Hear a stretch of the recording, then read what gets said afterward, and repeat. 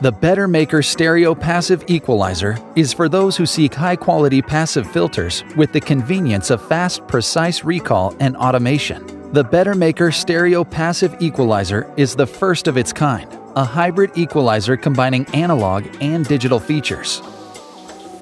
In the analog section, you will find two precisely matched channels of classic passive filters with an extended high boost section, air bands 20 and 28 kHz, with adjustable output level. On the digital side, you will find our famous 24 decibels per octave high-pass filter, ranging from 20 Hz to 250 Hz, and a useful spectrum analyzer that shows the analog passive filter curves. All this with patented Bettermaker plug-in recall from your DAW.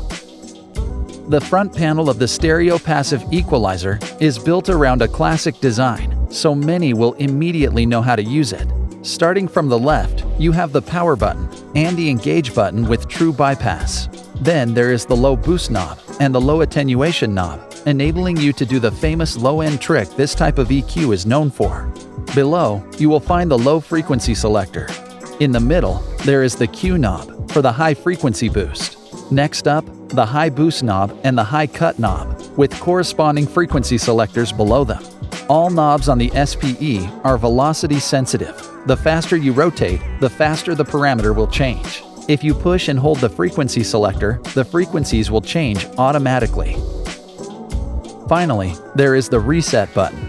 Push it once and it will enable the knob just above it for setting gain. If you hold it longer, it will revert the unit to default settings.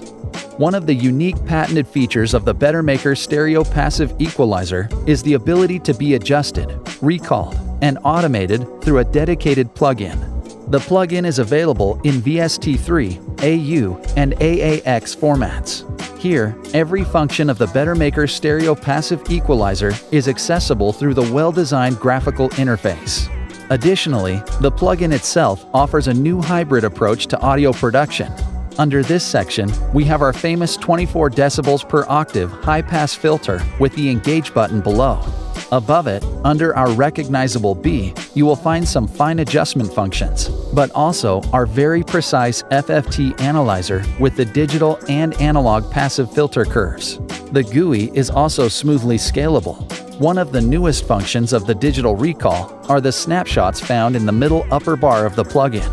You can program up to 32 snapshots of the SPE's state that can be triggered by automation.